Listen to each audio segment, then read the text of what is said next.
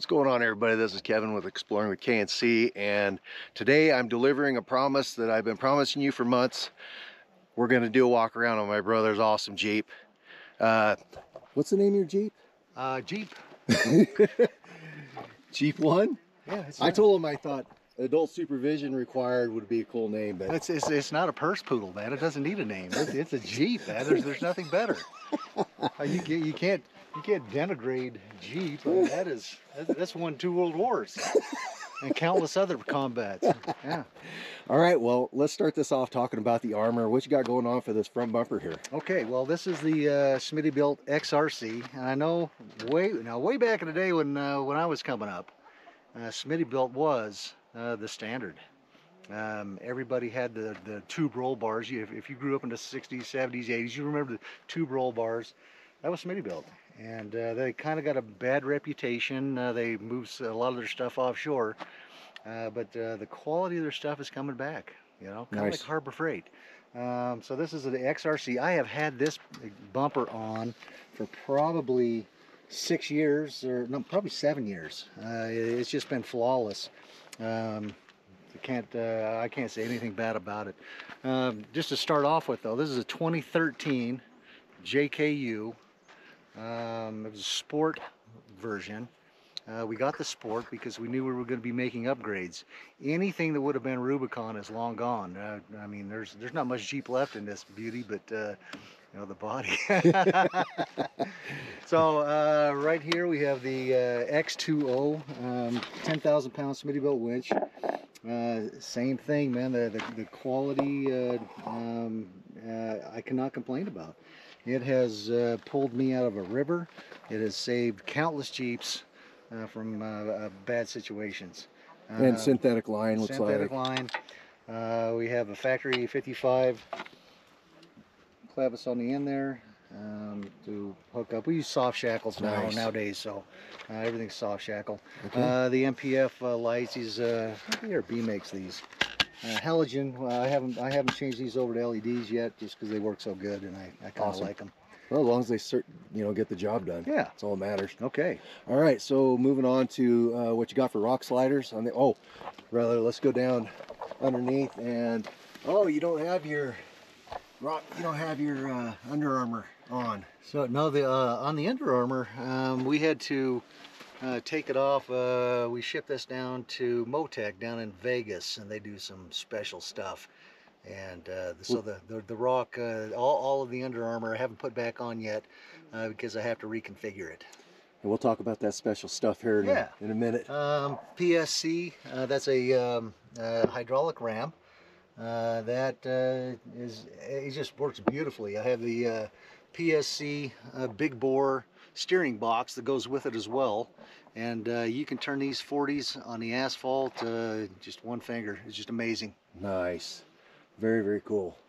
So as far as the Under Armour goes, are you still rocking steel or are you doing aluminum? I don't know yet. Advanced Engineering makes a great product that is aluminum, and it's backed by a Delrin, kind of almost like a Teflon to slide over the rocks. You just do that for weight? Do it for weight. Right now, as she sits, it's 6,000 pounds, the Jeep by itself.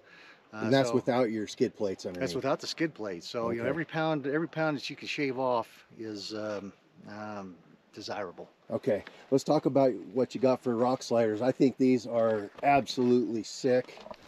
So Rock Slide Engineering makes these drop down steps, and this is a two-piece. The outside of this, it kind of pops on there like a phone cover.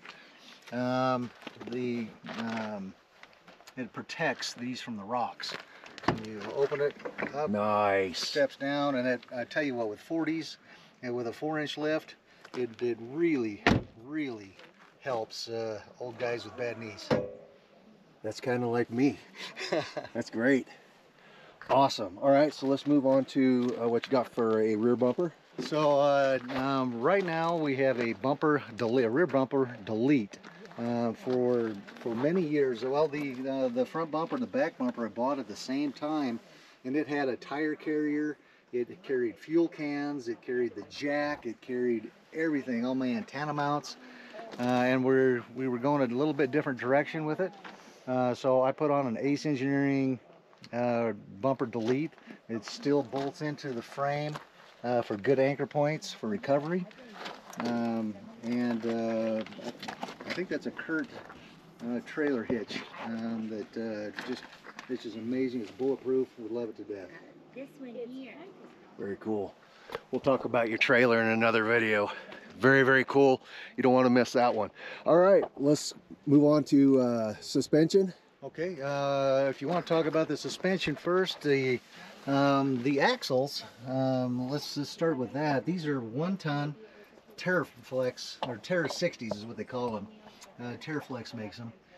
The reason I went with Terraflex and these Terra 60s is because I kept the 5-on-5 bolt pattern, and I had just bought these beadlock wheels, and I didn't want to buy another set of wheels. So I can still use my 5x5 Method 105s, and they bolt right onto this. Now the shocks themselves are a Falcon 3.3 adjustable suspension, so you can tune your suspension to whatever road condition you really want. Awesome. Now, along with the that combination, if you see from here, I have replaced the links to a long arm link. So it's the Terraflex Alpine 4-inch long arm link, or long arm suspension kit, front and back.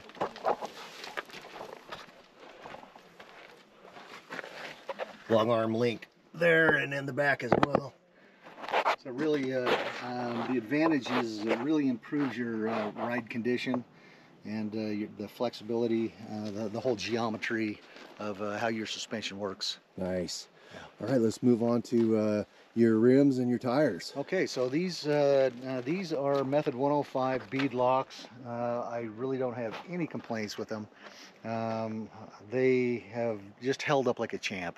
As you saw in another video, I installed monster valves from Power Tank to air up and air down, which really improves the speed of doing those evolutions. Now this is a Cooper SST Pro Tire Discovery. We were going to get Nittos on here, but Nittos weren't available. They were months and months out. Was that because of the pandemic? Yeah, it was because of the pandemic. The whole supply chain was broken, so we ended up finding a set of Coopers, and we went with that.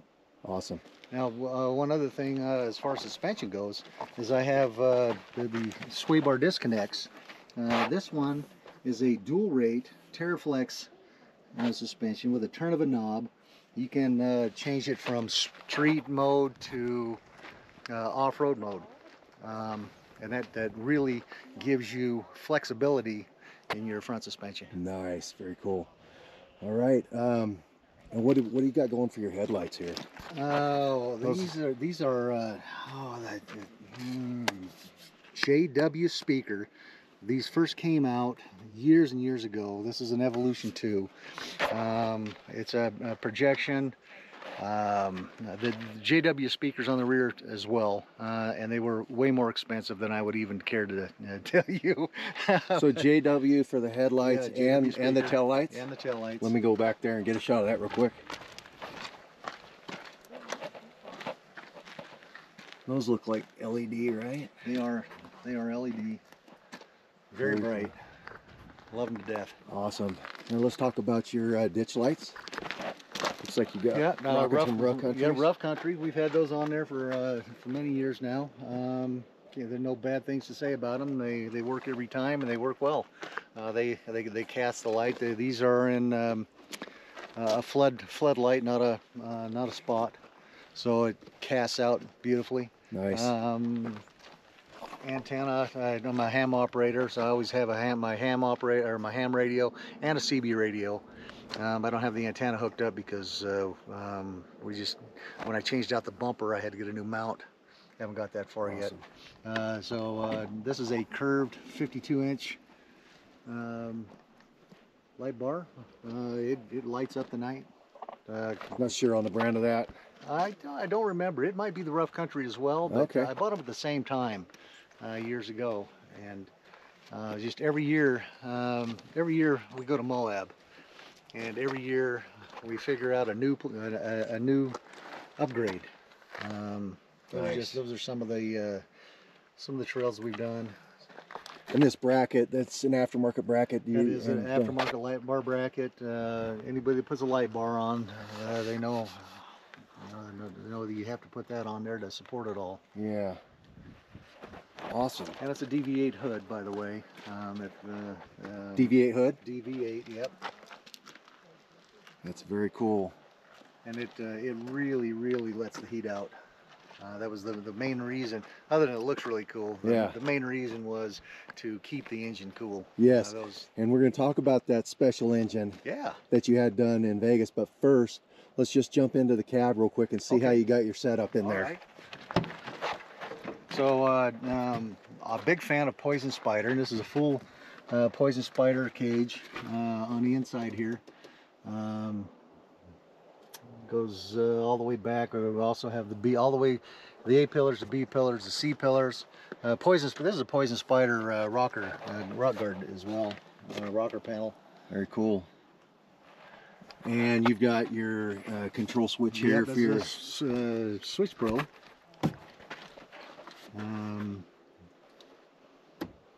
Very cool. Yeah, we just try to keep the inside as clean as we can, but we like to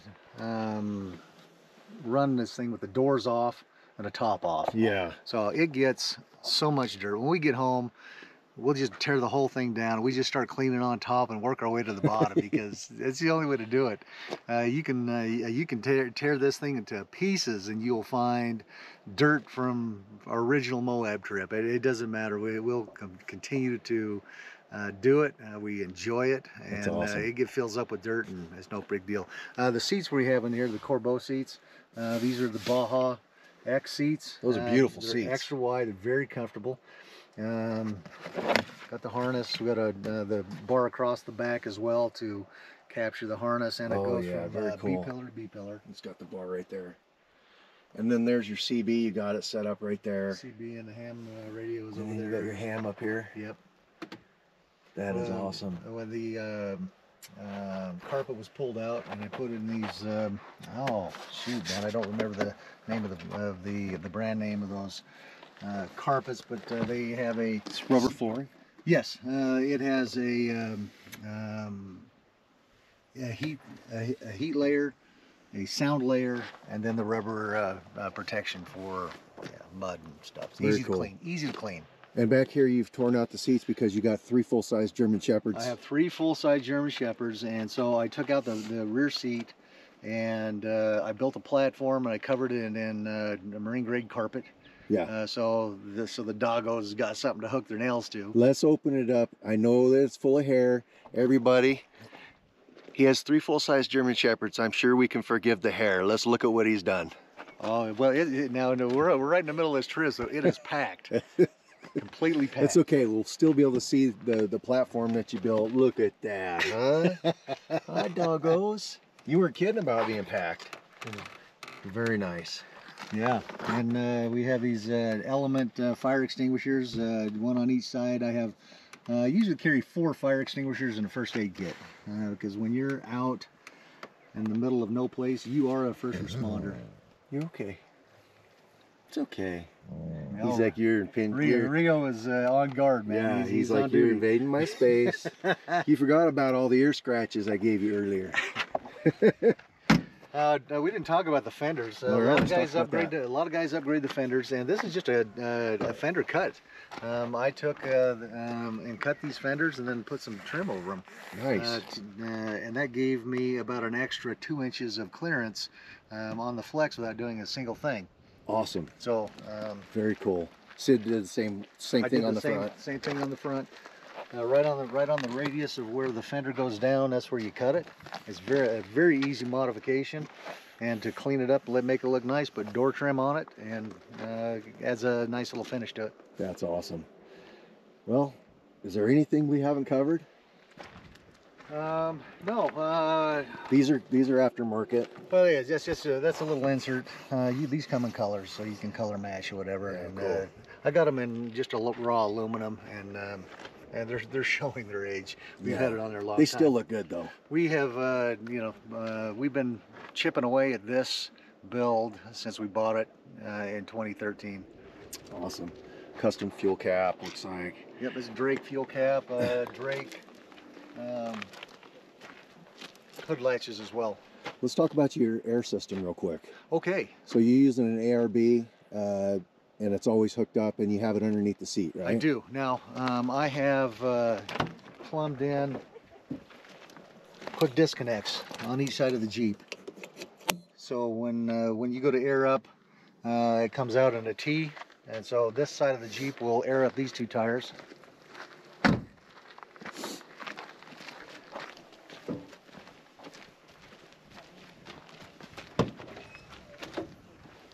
And this side will air up on those sides. Right here behind this innovative JK product is the twin ARB. I see the blue compressor. Yeah, I see the blue of the ARB in there. Yeah. I don't know if you can catch it from the other side, but let me see. From the front, you might be able to see it from the front. I could try.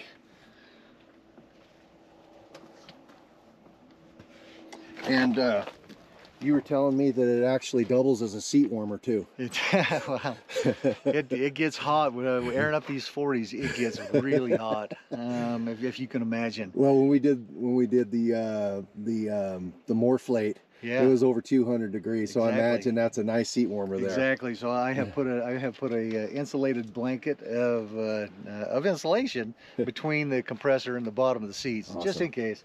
One of the things you might have noticed is I have all these ram mounts. So on this cage, I just drilled and tapped quarter 20, so you can put ram mounts every place you need to have a ram mount or a camera mount or a phone mount or your GPS mount. You can just drill a little 1/4 inch hole, tap it, and thread in a. That's awesome. And you've got all these mounts all the way around that you've put in. Yeah. That's very cool. Okay. Okay. I think that we've covered just about everything, and now the special surprise that's underneath the hood, the moment you've all been waiting for. But before we show them, tell the story of what made you send this Jeep to Las Vegas. Okay, so back probably 3 or 4 years ago, we found out about Motec down in Vegas, and we thought that at some point we would need to upgrade our engine. As we keep building this Jeep, it keeps getting heavier, the tires get bigger, and it's a brick, and it goes down the road like a brick. And it rides beautifully. Now, don't get me wrong there. All the upgrades we made, this thing drives like a Cadillac, and you can steer with one finger now. But as we go along down this trail, we thought that would be the way to go. So last year we were coming right here to this spot, to the swell, and the engine just gave up the ghost. So we had to have this shipped to Las Vegas it was sometime at the middle of last year. It's a 6-month waiting list, so if there's something that you might think about, what Motec does is they put Chevy running gear in a Jeep. Not just any running gear. They do have some LSs left over, but they have the Gen 5 LT1s, the stuff you run in the Corvettes, the supercharged stuff. They have the stuff in the Camaros and the Sierra pickups, and it's all the whole running gear is General Motors. So you not only do you have the engine that is a General Motors engine, it's a 10-speed automatic transmission. It is a Jeep transfer case, new drive shafts, Adams drive shafts, by the way. We didn't talk about the drive shafts. They just specialize in it. They've been doing this since 2006. Hundreds, if not thousands, of these conversions. So I was very confident in their whole process. They take the body off. They strip out your old running gear. They steam clean the whole thing, weld up anything that needs to be welded up. They put in a new engine, a transmission, the headers, all the exhaust is heat wrapped. It's just it's a beautiful thing. Awesome. A new radiator, a new battery box, and they have a module. Their proprietary module CAN bus that talks from the General Motors ECU to the Jeep ECU, so everything works seamlessly. If you want to hit the cruise control, it works. Wipers work, blinkers work. There's nothing on here that doesn't work. It's Awesome. It was amazing. Awesome. But I had to wait 6 months on the list, and then they had it probably another 3 months. Yeah. Well, with that, let's open this hood and show what you've done.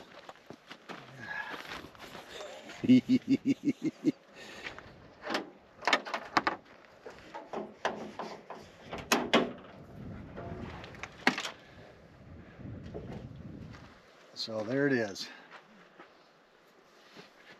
It's a Gen 5 LT1 with a 10-speed automatic transmission. The factory spec is 470 horsepower, 470 foot-pounds of torque, but with the unrestricted intake and the headers and the everything, we're right at about 500 horsepower. Beautiful. 500 foot-pounds of torque. Beautiful. This is just amazing. Corvette engine, powering a Jeep. Amazing. And it fits in there. It fits. Does. That's what shocks me. It does. Okay. We could have actually went with the supercharger as well. Woo! Listen, fire this bad boy up. Let's show these guys what this sounds like.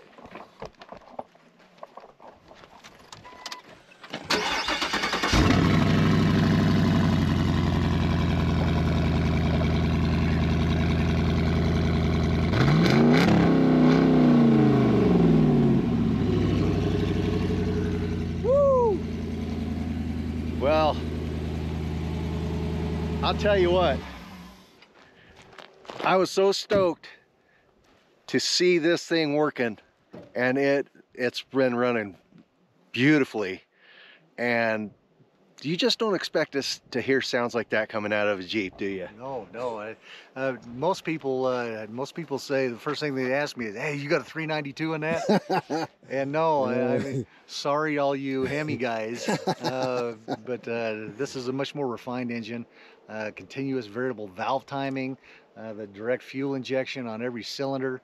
It just runs so nice, and it runs rowdy, is what I like to call it. It's just a rowdy. It has everything that you need, especially pulling that trailer that you have, right? Oh, yes, and it will smoke the tires. I don't doubt it. I'd like to see that though. Smoking the tires, 40-inch tires, that would be pretty cool. Well, thank you, Mark. Appreciate it. You can find him on Call of the Wild Adventure on Instagram. And they'll be starting to put videos on their YouTube channel down the road. But give them a follow, because you don't see many setups exactly like this and running the road with 3 full-size German Shepherds. They've absolutely been awesome. And with that, we're done here.